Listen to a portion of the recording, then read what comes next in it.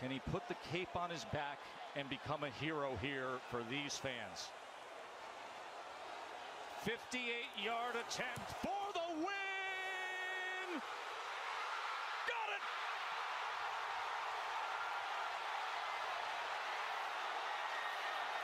That was exciting.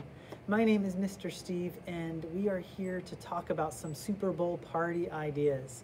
Coming up this Sunday is Super Bowl 55, featuring the Tampa Bay Buccaneers and the Kansas City Chiefs. Who are you cheering for? Tom Brady and the Buccaneers, or Patrick Mahomes and the Chiefs? Either way, some of these ideas will make your day a lot more fun. Let's start off with what you just saw, and let's make a field goal post and a catapult so we can practice kicking our field goals. In order to make that field goal activity, you're going to need a few things: popsicle sticks, rubber bands, Play-Doh, glue, and then something to catapult. Here's what you do first. You want to make your catapult. So in order to make your catapult, you need to stack up 4 popsicle sticks. That's what I found to be the best number.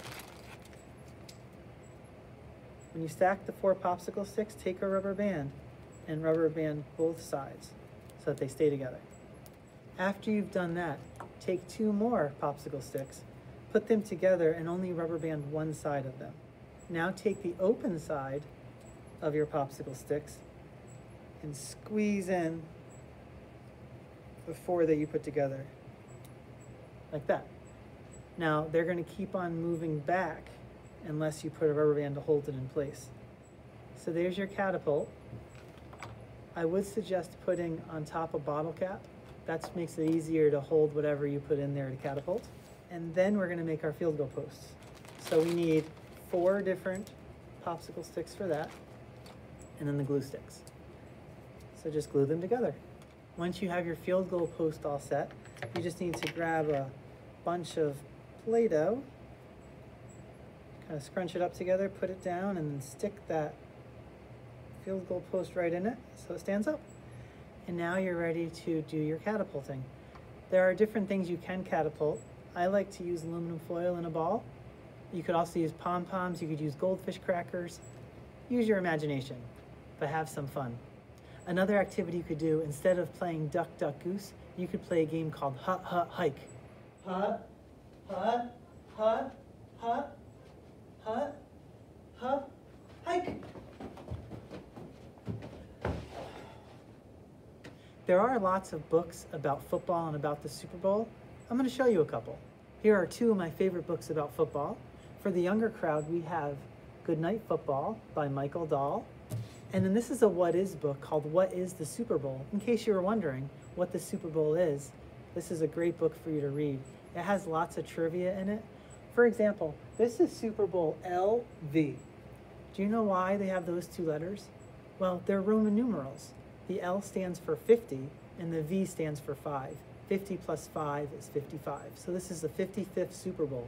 The first one was played in 1967. Do you know who played in that? The Kansas City Chiefs and the Green Bay Packers. You want to know who won? Check out this book. It has that and lots more information.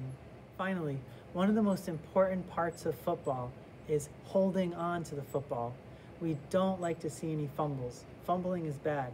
So it's important to make sure you hold on to the football really tightly. I like to make sure that my friends can practice this. So what I like to do is I try to make them fumble all the time, no matter what they're holding. So they learn eventually to hold on to things tightly.